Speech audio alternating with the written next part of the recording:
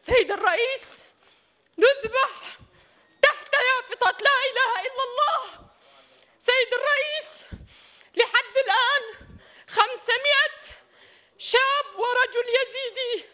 أنا أناشدكم باسم الإنسانية، باسم الإنسانية أن تنقذونا. سيد الرئيس، أريد.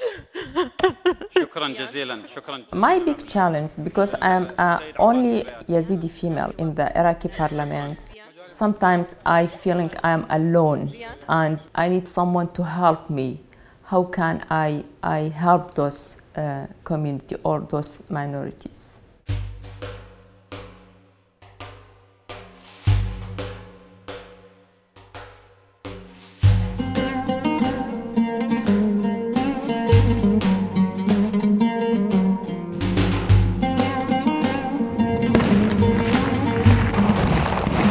On the 3rd of August 2014, ISIS attacked the Yazidi community in Sinjar and attacked the villages and killing the men and kidnapping the women and killing the children.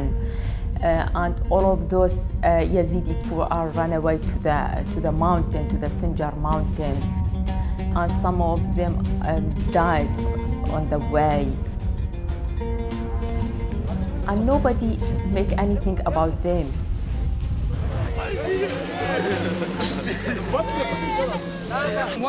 I am all days hearing about very sad story about my people. And I ask everyone to help them and nobody hearing me. ذبح الشيعة والسنة والمسيحيين والتركمان والشبك واليوم يذبح اليزيديين. I think this speech became a change. Everyone say, oh, this is a very big problem for the Yazidi. Even Iraqi government. After that, the humanitarian aids are coming from international countries.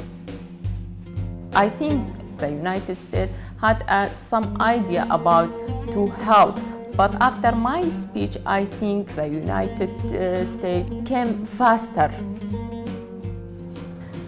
Fighting ISIS is, of course, the priority for the Kurdistan Regional Government and for the Iraqi government. However, it has to be a priority for the international community.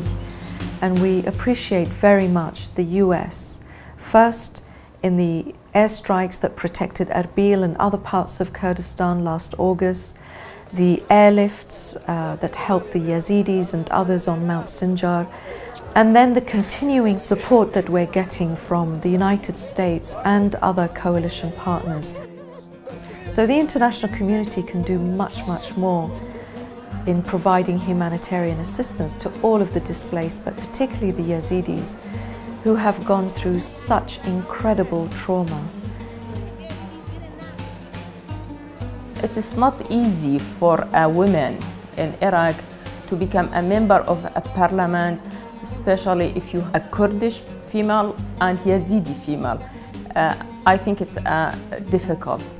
Maybe it's sensitive for some people, because that I say the ISIS attacked everyone in Iraq, attacked the Muslim, attacked Christian, Shabak and Turkmen also as a Muslim.